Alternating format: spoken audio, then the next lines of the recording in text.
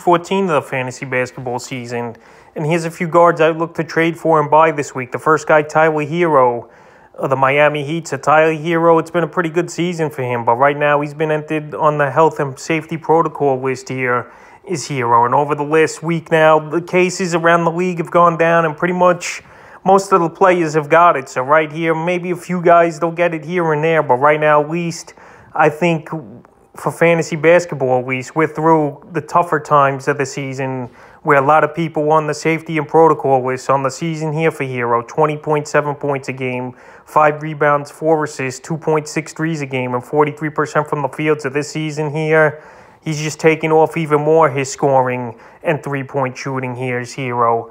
And the last few games before he went out on the protocol was January 14th versus the Hawks, 24 points, 2 rebounds, 3 assists, 4 threes, 43% from the field. January 15th versus Philly, 16 points, 2 rebounds, 3 assists, 2 steals, 2 threes, 36% from the field. And January 17th versus the Raptors, 23 points, 4 rebounds, 3 assists, 2 steals, a 3, and 50% from the field. So right now, while he's on the protocol list, probably going to be 5 to 10 days, obviously, depending how he reacts and stuff here, is Hero. He's a player that right now, this is going to be the lowest point for him where you could buy him on a little bit of discount since he's going on the safety and protocol list because we know he could score the basketball. We know he's a good three-point shooter. And if you need those categories, I think I would go out there, a good trade, and try to get Hero on my roster because he's taken the next step this season, no doubt about it.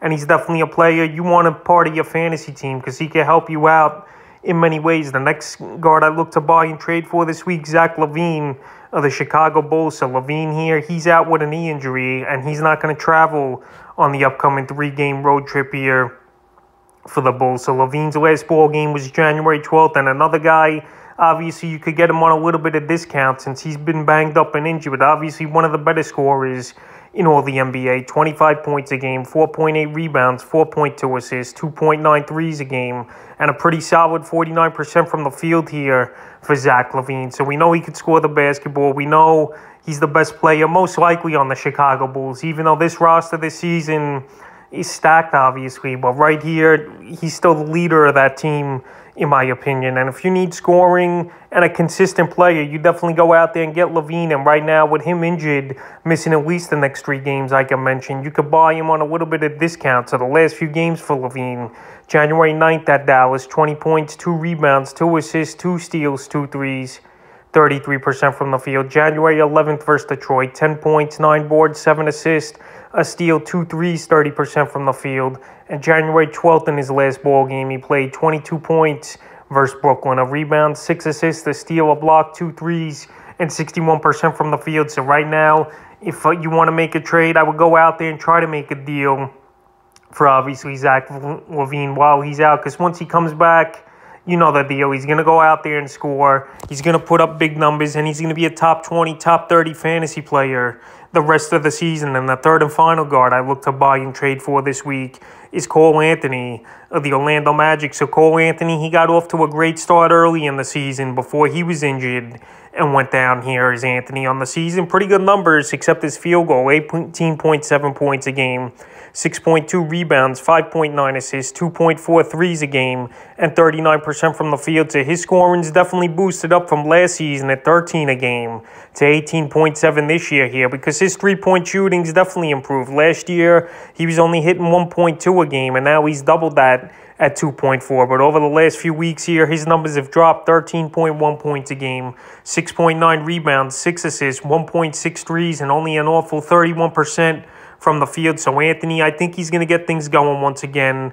He's been playing now this whole month after he was out for an extended period of time with protocol issues and the injury. So the last few games here for Anthony, January 15th at Dallas, 12 points, 4 rebounds, 3 assists, 2 threes, 50% from the field. January 17th versus the Blazers, 9 points, 9 rebounds, 6 assists, a steal, a 3, 23% from the field.